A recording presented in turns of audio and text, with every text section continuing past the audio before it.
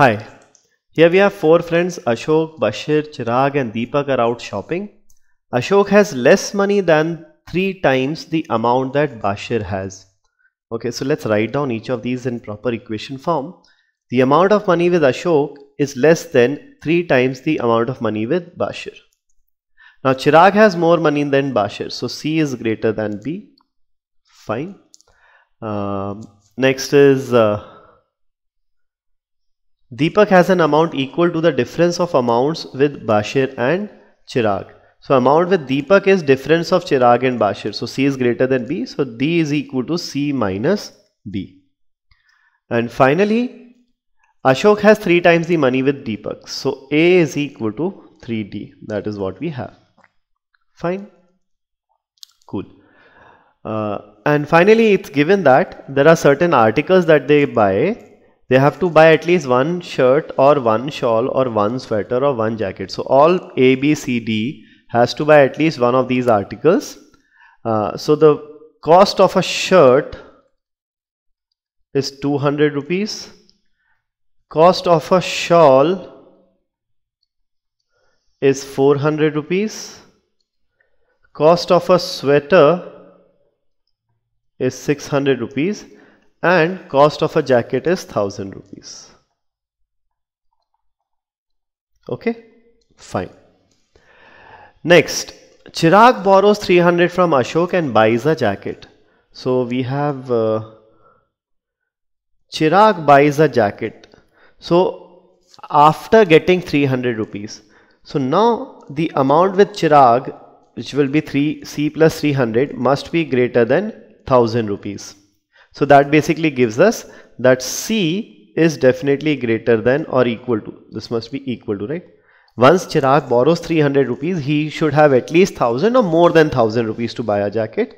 So C plus 300 should be greater than or equal to 1000. So that gives us that C is greater than or equal to 700. Fine. So now the amount of money left with A will be A minus 300. We'll remember this. Next, Bashir buys a sweater after borrowing 100 from Ashok. So Bashir buys a sweater. So Bashir, if he had B rupees initially and he takes 100 from Ashok, he will have B plus 100 rupees and he buys a sweater now and left with no money. So B plus 100 should be exactly equal to 600.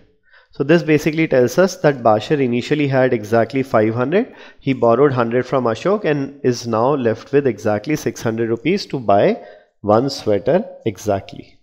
Okay.